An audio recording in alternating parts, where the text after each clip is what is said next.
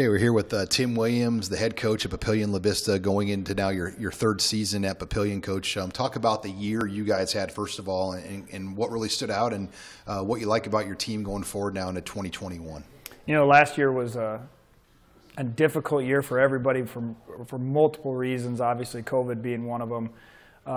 One of the things that I was worried about last year was not having a season due to COVID, was I had so many kids that didn't play varsity minutes the year prior that I needed them to have varsity minutes going into this last year, or going into this next year, excuse me. And so having that season, albeit was a little disappointing, it was really beneficial because we have so many kids that got playing time at the varsity level and the experience that comes with it.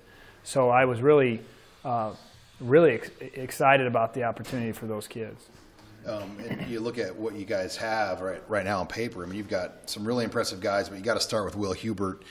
I asked him this. He had 42 tackles for loss, 20 sacks. I mean, those are video game type numbers. Right. I mean, what kind of year did Will Hubert have for you? It was incredible. I mean, you watch the kid work, and when you watch him work, and he was putting in time during the COVID.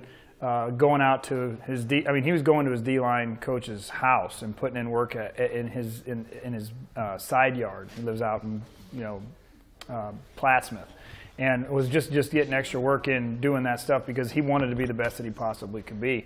So watching him do those things was just fun to watch for me as a coach, and obviously all the work that he put in, it showed on the field. I mean, 20 sacks is absolutely ridiculous. You know, I don't spend too much time looking at max preps and all that stuff too much about seeing where he is, but most of the year he's leading the nation in sacks, and you sit there and go, okay, well, that's kind of fun to have that guy. I don't know if you could even find this out from like a Stu Popsicle from the World Herald, but was that maybe a Class A record? Do you know? Or? That I don't know. That's something I'd probably have to ask him. But I would put money on it. I would put money that he set a record. Because you think back in the day, people didn't pass as much back then, so you weren't going to get 20 sacks Correct. in the 90s or whatnot. So not here. But yeah, recruiting-wise with Will, I mean, with those types of numbers, who have you heard from? The teams that he's getting calls from, like he got offered from Columbia and University of Penn, and I've heard from North Dakota State and Nebraska. I know has talked to him, and there's been some other schools smaller schools that have called too. South Dakota State is another one that's gotten a hold of him. I'm hoping that more schools are going to start taking note and start calling, but those are the ones that I know of right now. And then another big body you have, Luke Lindemeyer, just under 6'4", 235, tight end, DN, outside linebacker, and a 3-4. I mean, describe Luke Lindemeyer in kind of the type of player he is. I called him at the beginning of the year the silent assassin because he just he doesn't really talk much, so he just goes out and does his thing. I still think he's probably arguably one of the best tight ends in the state. And I would put him up against anybody. I would want him on my team all the time, and I think he's going to have a big year in my personal opinion, and I think he had a great year last year, and I think he needs to start getting recognized a little bit more too. But I still think he's one of the best. It's interesting with the tight ends in this state, how many have come out recently. I mean, do you ever have coaches talk to you about that? Like, man, Nebraska puts out a lot of good tight ends. You know what? I was just talking to somebody the other day, talking about how we have all these tight ends that are leaving and they're going over to Iowa's taking a lot of our guys and so on and I sit there and I think, yeah, we do have some really good ones. Because I go back to my days when I first started when I was at Omaha Bryan, and we always ended up having 2 to 3 good tight ends every year that would go on and play D2, and it would go on to play, at that time, what was it, Division I AA, I think they called it then, and it was just something that was kind of cool to see. So yeah, there are a lot of tight ends coming out. And then Tyson, we had a chance to watch you guys play this year, and he was an explosive playmaker with everything he did. 37-inch vertical, 4.5 speed.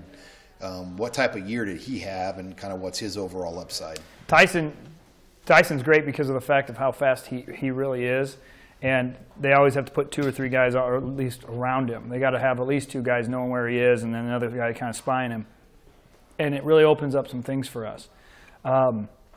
we're really excited about him going into his senior year because of the fact that he has that speed.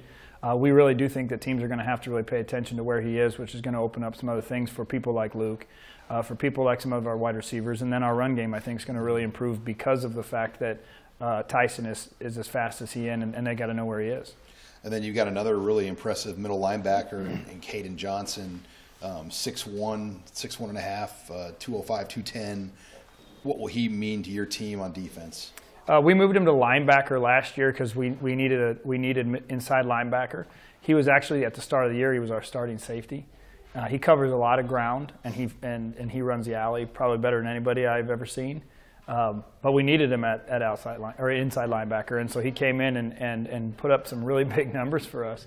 And I'm excited to see what he can do. And again, they're going to need to know where he is, which we have another couple good inside linebackers we think this year that'll really have some big games because they're going to have to worry about blocking him. Well, Coach, thank you for joining us. You did a lot over the years at Waverly. It looks like you're kind of building the same thing here in Papillion as well. We're trying our best. It starts in the weight room, and that's where the guys are starting to get their success from. So. All right. Thank you, Coach. Thank you.